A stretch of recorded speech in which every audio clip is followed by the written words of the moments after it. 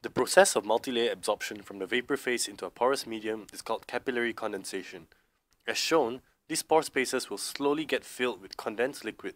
Capillary condensation is unique because vapor condensation occurs below the saturation vapor pressure. However, this only happens in the confined spaces of a capillary. Because these vapor phase molecules are in a narrow capillary, there are more van der Waals interactions amongst each other, hence causing them to condense below saturation vapor pressure.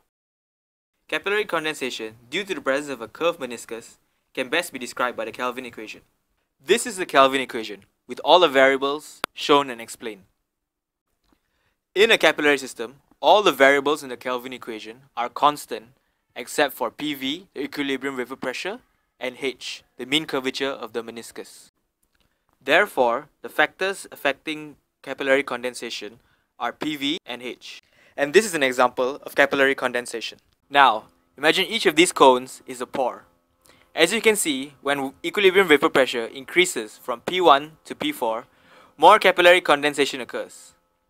This will happen until equilibrium vapor pressure is maximum at P4. At maximum equilibrium vapor pressure, the pore is filled completely. How is capillary condensation dependent on pore geometry? Pore geometry means the shape of the pore, and this greatly affects the rate of capillary condensation. To show this dependence, we are going back to the cone diagram. As pressure increases from P1 to P4, a steady rate of capillary condensation occurs. Meanwhile, the cylindrical pores have a constant capillary radius. As the pressure increases, capillary condensation occurs more rapidly, and the pores fill up much quicker.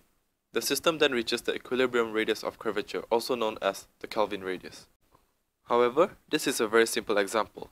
In reality, there are many different pore shapes. Most porous media have odd and complex pore shapes which form a network of capillaries, much like a sponge. Since pore geometry affects the shape and curvature of the equilibrium meniscus, the Kelvin equation has to be represented differently every time the meniscus changes.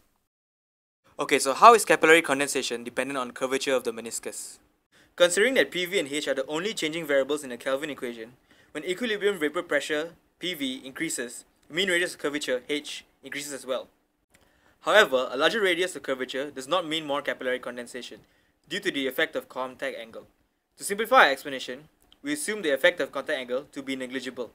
Using this diagram, we will illustrate the radius of curvature. As you can see, the meniscus on the left has a larger radius of curvature and therefore is flatter, which corresponds to a flatter liquid-vapor interface. Based on the Kelvin equation, this flatter meniscus causes a larger pressure drop between the liquid and gas phases compared to that of a more curved meniscus. Hence, more capillary condensation will occur. That's all. Thanks for watching.